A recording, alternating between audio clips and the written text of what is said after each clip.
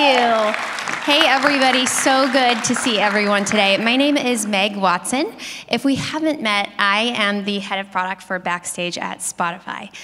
So today we'll be talking a little bit about where Spotify has been investing and how we're thinking about the next steps for Backstage. So if you are newer to the area, you may not already know that Spotify actually created Backstage. And that was because we had internal problems that could not be solved from an external tool that was going to work for us. So we thought about, what do we ultimately need to navigate the complexity and the scale of a business like Spotify's? And we came up with Backstage. And we open sourced that project in 2020. And as Helen mentioned earlier today, it's now 3 years since open sourcing the project.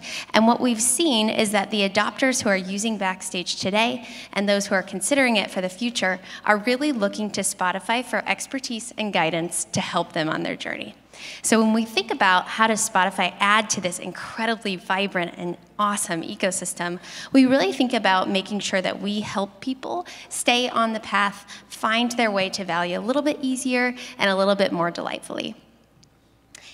And it is not just working at Spotify. So as Helen mentioned earlier today, we've seen phenomenal adopter growth to the Backstage project. I gotta say, if I were to create a chart that would be good to speak to, it'd probably be this one. Like, this is a perfect up and to the right type of moment. We see incredible growth up to just over 2,300 adopters today. And what's really remarkable about that is 4x growth in 2023 alone. So what we're seeing is this momentum is here. There's tons of new people, new organizations starting to use Backstage for the first time. And that is very exciting. So as for Spotify, when we think about the areas that we are really investing in and fundamentally putting some energy behind, there are essentially 3 core pillars. The first of which is to enhance the core platform. So how do we help bring the community forward through investments that Spotify is well positioned to make? So you'll hear today about things like declarative integration from our maintainers at 11 o'clock. So please stay tuned for that one. But things like that. And we also talked a little bit about some of the accessibility improvements that Spotify has delivered to the open source project. Additionally, we're really focused on removing barriers to adoption. So it has come through loud and clear that while Backstage is incredibly powerful and customizable, it can also be really difficult to get started with. There is no one-size-fits-all type of model, and that's okay, but we do want to make it a little bit easier to get started and to stay started with Backstage. And finally, exploring new products and services. So something that we announced in late 2022 is that we launched our plugin bundle. And that is something that we've had so much incredible feedback around already. And this really is about how do we continue on what we've started to learn there and figure out the next steps for moving forward with our products and services. So Quick Start is our answer to the adoption barrier challenge that we know so well. So today you have to take just over 70 steps to get Backstage up and running, and that is totally okay, but we believe that we can simplify that quite a bit to just under 5 steps moving forward. Quick Start is going to be a Spotify solution that we'll share out, and we are really hopeful about getting this out in early 2024. Something I'm particularly excited about with Quick Start is that it applies a little bit more of a UI or a kind of personalization layer that will help people understand the steps to take in order to get value sooner. In addition to making it a lot easier to get started and to get value from Backstage, Quick Start will also drastically reduce the cost of maintaining Backstage. So it's really a win-win, both when you think about how you get started, but also how you stay started with Backstage as a resource for your organization. I also briefly alluded to our Spotify plugins for Backstage, which was announced and shared with everybody in December of 2022. The plugin bundle has 5 solutions within it, ranging from things like role-based access control to insights that will help you understand how your organization is using Backstage today, all the way up to something like Skill Exchange, which was built at Spotify with a whole lot of love and helps you find new opportunities for your team to collaborate or to grow themselves via new professional development opportunities. The plugin bundle has been incredibly successful, and we've been thrilled with the response we've gotten to date. Something I am also really impressed by is our team's ability to just get customer feedback and act on it effectively and quickly. So we have really committed to a lot of advancement and evolution since launching in December of last year. So if it's been a minute since you've checked out the plugin bundle, I would highly encourage revisiting it and seeing whether or not those solutions might be helpful to you. So as we've alluded to, there's been a ton of exciting momentum, which is a wonderful, wonderful thing. There are over 150 solutions in the open source project right now that are plugins that you can add to your Backstage instance.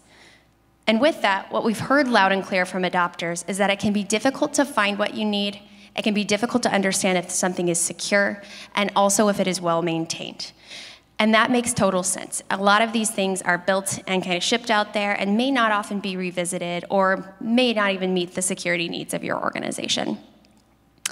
So I am super thrilled to say that today we are launching the Spotify Marketplace for Backstage, which is our answer to this challenge. We want to make it a lot easier to find all of your solutions in one place to add to your Backstage instance, particularly as your needs evolve. Inside the Spotify Marketplace for Backstage, you'll find solutions from Spotify, so that plugin bundle I just referenced, and also solutions from trusted partners. So I want to give a big thank you to VMware, Red Hat, Sneak, PagerDuty, CircleCI, and Weaveworks, who are our launch partner for today's launch. In addition to what you're seeing here from Spotify and from our partners, we are also going to be expanding this over time to welcome many, many more contributors to list their solutions within our marketplace. So we would invite you today to visit us at backstage.spotify.com to see the marketplace firsthand. I must also tip the hat to the team that flipped the switch this morning to go ahead and launch it for us. So thank you, everybody, working really, really diligently behind the scenes. Not easy to pull off. So thank you very much. And if you are a contributor and you're interested in getting your solution into our marketplace, we would also invite you to register with us. So you can follow this QR code here to get your solution added. And there's also a ton of information at our booth outside about the marketplace, about our strategy generally, and also about our registration process. So if you have any questions, we would invite you to come visit us. I'll be hanging out around here for the rest of the day as well, so I'm happy to chat. But with that, I think we'll turn it over to a couple questions if the group has any. Thank you. Exciting stuff. Thank you, Meg. Questions? All right.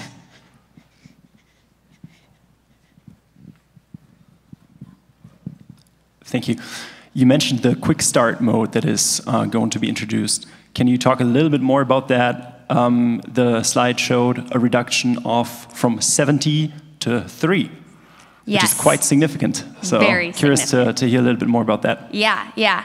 I don't want to steal anybody's thunder, and there's a 2 p.m. that is going to go a little bit deeper into what is ahead for Quick Start. What I'll say is Quick Start basically applies a UI layer that helps you get started and provides a little bit more guidance than what is present today. So it helps you not only get through the steps faster, but also condenses the steps quite a bit. So the team at 2 p.m. will talk about it in much more detail, and again, happy to answer additional questions after that too. Good. Thank you for your question. All right, one more for Meg. Any more questions?